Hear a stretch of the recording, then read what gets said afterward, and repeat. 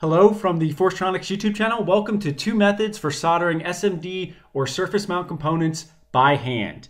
And that's exactly what we're going to look at in this video. Before we get started, if you haven't checked out my website, forcetronics.com, please check it out. And if you like what you see in this video and you're not a subscriber already, please subscribe to my YouTube channel. All right, let's get started. Okay, when you're doing prototyping or you're repairing a PCB or trying to hack a PCB, a lot of times you are going to need to solder surface mount components by hand. At least I find myself having to do it a lot. Now, if you're new to that though, it can be pretty challenging because unlike through-hole components, surface mount components tend to be a lot smaller and they don't typically stay in place where you want them to stay when you're trying to solder them. Another thing I'm doing for this tutorial is I'm assuming that you just have the basics of a solder station. So you have a basic solder station with a solder iron that you can adjust the temperature. You know, I'm not talking about a solder pencil that you just plug in. Those get way too hot for this type of application. That you have tweezers or something like small needle nose pliers that you can use for the components.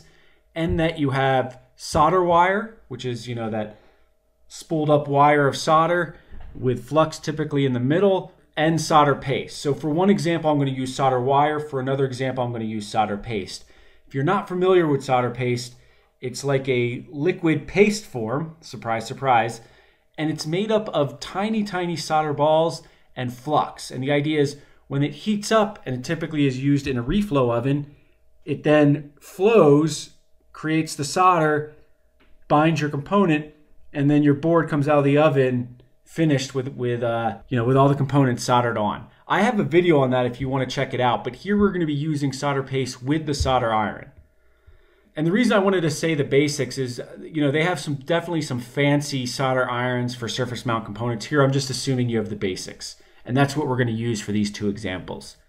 And then for this example, I'm just going to use an SOT23 package. It's actually an N-channel MOSFET, not that that matters. But an SOT23 package is fairly small, and I thought it'd be a good one to use for this example. All right, let's check out the two methods in action. Okay, here is a PCB board. I'm going to warn you when I go through this example, if you think I'm going a little slow at certain times, remember that I'm looking at a camera and trying to solder these on. So keep that in mind. Okay, and here I just picked a blank board, an old board I had. Here's my solder iron, just a basic solder iron with a basic tip. There's my solder wire. So I'm going to use the wire for the first example, and then I'll use the paste for the second example. So what I'm going to do here first is put a little bit of solder right on my soldering iron and not directly on the component. And the reason is one of the hard things about surface mount components is you typically want 3 hands to do them. You want a hand to hold the component in place, a hand to put the solder wire down, and a hand to hold the solder iron. Unfortunately, most of us only have 2 hands. So for this first example, I'm going to put a little solder on the tip of the soldering iron. That way I already have solder on there ready, and I just need my other hand to hold the component in place and tack it down. So that's what I'm going to do first here. And I don't need much solder because this is a small component. You can see I'm picking it up with tweezers. There's the SOT package. I have it with the tweezers. And I'm just going to use this method just to get it tacked down, just to get that first leg soldered down. So you can see I'm on there. We got to flow a little, not great, but that's all right. We just need it to be tacked down right now. Now, since I have it in place, I can use 2 hands, one with the solder wire and one with the solder iron. And you can see, look at that, it flows right away, very easy. And then that first one, I'm just going to clean it up a bit. I had a little solder on the tip of the iron, I'm going to clean that off. But I'll just clean up the component a little bit, and then I'm good to go.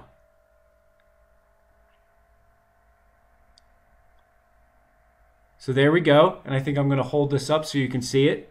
Components on there, pretty easy, no problem.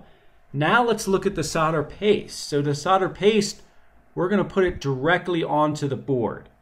So once again, this is more of a move to prevent us from, or to allow us to do this with, here, let me go back a second actually, I was going too fast. There's the solder paste I use, you're welcome to use whatever you want. Chip Quick is what I buy. This actually has lead. You can get unleaded solder, of course. This T5 though, what I mentioned earlier, solder paste is really just really tiny solder balls mixed in with flux. T5 has the smallest balls. I know that sounds bad. The reason small balls are good, for solder paste at least, is smaller balls work well for really small legs. When you're working with, let's say, a really small, I don't know, IC that has very small legs. So that's why I always just buy T5. Anyway. Okay, so what I'm going to do is I have a real fine nozzle tip on my solder paste, and I'm just going to apply it to the pads for it. So there's a drop. It almost looks like a miniature Hershey Kiss. There's another one. And here is the last one. Now normally you use solder paste in a reflow of it, but here I'm actually going to cause it to flow with my soldering iron. Now for this method, I would only recommend this method for prototyping. I wouldn't, look there, I'm showing the solder goop right there. I wouldn't recommend this method for manufacturing, just for prototyping. Okay, so now I'm going to put the component on the solder paste and move it to in place. And that's what's nice about the solder paste. It almost helps hold it in place. I'm still going to use my tweezers. So I'm trying to position it better for a better camera angle. Squeeze down on the tweezers. And my solder iron, the heat from my soldering iron causes the solder paste to flow.